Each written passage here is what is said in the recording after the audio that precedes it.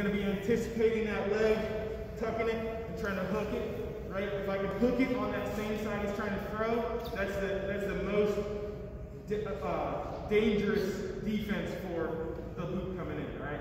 I always, when I'm throwing a leg in, I make sure I count for that near side arm, chucking that boot in, because I can't let him hook there. If he hooks there, then I'm going to get in some trouble, okay?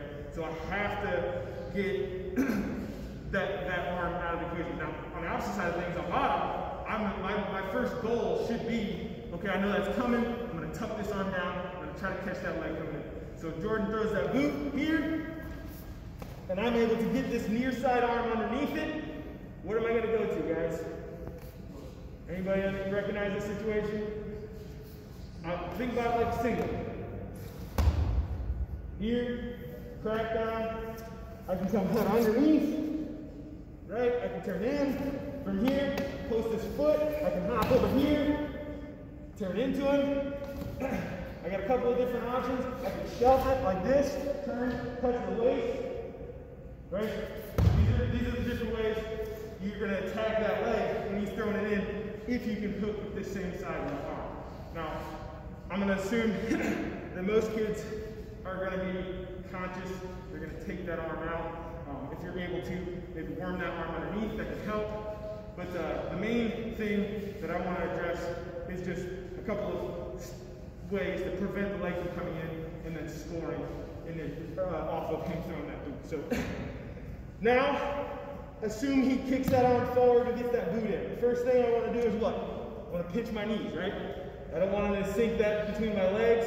And I want to try to get it up as high as I can on this far hip. Why am I doing that? Why do I want that ankle as far up here as I can? Huh? Yes. You want to get his hip on the mat. So basically what I want to do is I want to take that rope and I want to climb. I want to pull it as taut as I can to try to force that hip down. So if I can force that hip down, well, now I can come windmill over here and try to catch that head, and then I can finish like a single there, or I can come here and just keep on circling until he bails out and falls off.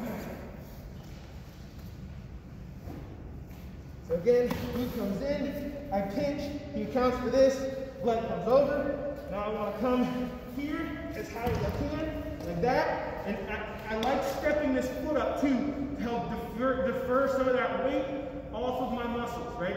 I'm using this to keep my muscles from being fatigued, right? I'm shooting all that weight through my skeletal structure here.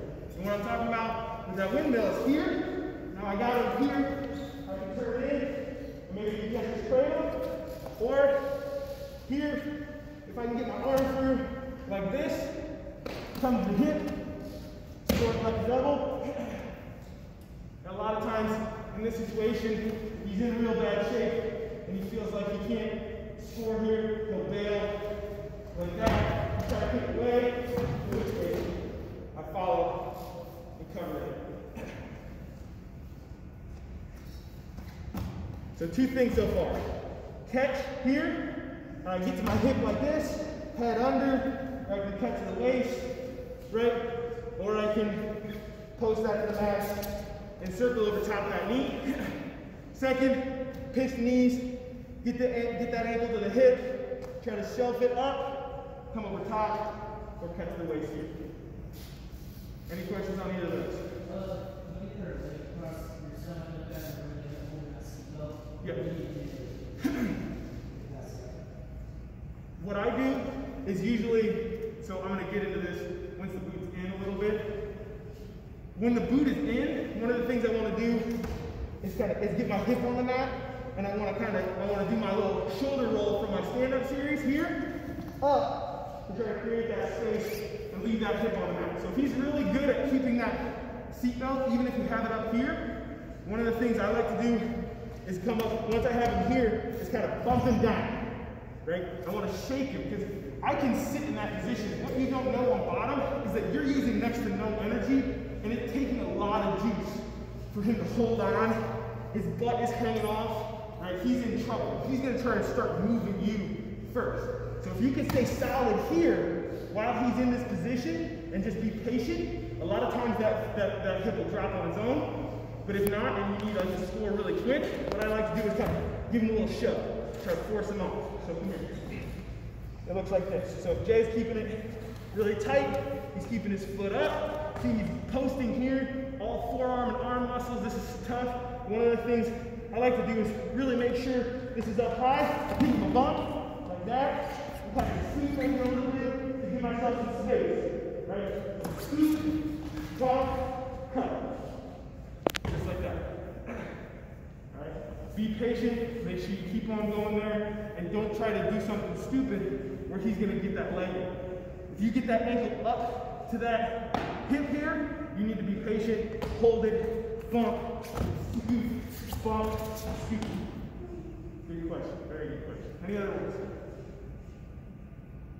Alright, let's get after it. Ready? 1, 2.